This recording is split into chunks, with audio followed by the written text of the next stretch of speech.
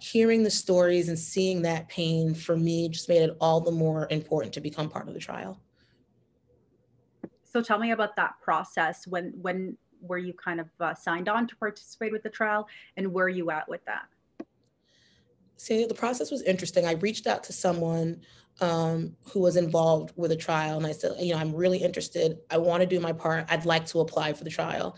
And so I was put in touch with the principal investigator, the PI, and they were very thorough about the entire process, what I would need to do, what the informed consent would look like. And, they actually sent me a copy of the informed consent. It was a 20-page document of all the things that I could expect in the trial. The fact that, I might get the vaccine, but I might not, and may only get a placebo. The follow-up period, because they want you to follow up for a couple of years. So it's, are you committed to being in the trial, for 24 or 26 months? So those kinds of questions at the beginning. And I thought to myself, all right, I'm going to make the appointment. So I made the appointment to go to the study center. And they do the same thing again. You sit down with someone who's on the trial team, and they go through every line of that 20-page document with you to ensure that you're comfortable and you really do want to be part of the trial. And knowing that it's a pretty good time commitment, or over 2 years, but you want to be involved. And so I signed off. The first thing they did was after I signed off the consent, the first thing they did was a physical exam, just to make sure that I was a relatively healthy person. And I do have medical issues. I am hypertensive. I have high blood pressure. I am quite a bit on the heavy side, but I'm working on it. And so, but that's important to have that kind of person in a trial. So you see how they respond should they get the vaccine. So that was important. After the physical exam, I did a urine pregnancy test. It was negative because I'm done with that. And so after the urine pregnancy test, they drew a bunch of blood, again, to make sure your lab values are all within normal limits, and also to see if you have any antibodies to being exposed to COVID. After that, I had what I called the COVID test into my brain, because I felt like that's how far that swab went up to get my samples. So I was tested for COVID. And then after all of that was done, I got the first injection. And I didn't feel, much after the first injection. I had some pain at the site, and that was fine. And it went away in a few days. And I filled out my study diary. I took my temperature every day, reported any symptoms I was feeling until the next visit. So that my first visit was in October.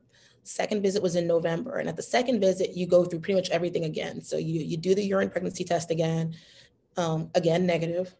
They make sure that that you're physically healthy, you're feeling okay. They took a whole lot more blood again, another COVID test into the brain. At least that's what it feels like. It doesn't go that far, but it feels like it does. And then I received the second injection.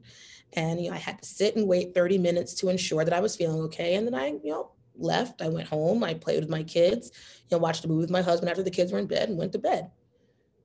The next morning, I woke up, my arm was super sore. I mean, it was sore the first time, but this was like, I felt like I had gotten a tetanus shot, or somebody had slammed a 2x4 into my arm. I mean, I was sore. I felt really tired, which was unusual. I slept a lot later that day than I normally do. I got about 10 hours sleep. Most days I don't get more than 5 or 6. And I still felt exhausted. So that was odd. I had a headache, which was frustrating, but you get through it. Several hours after I was up and about, I was like, gosh, I'm really tired. I'm just going to take a nap.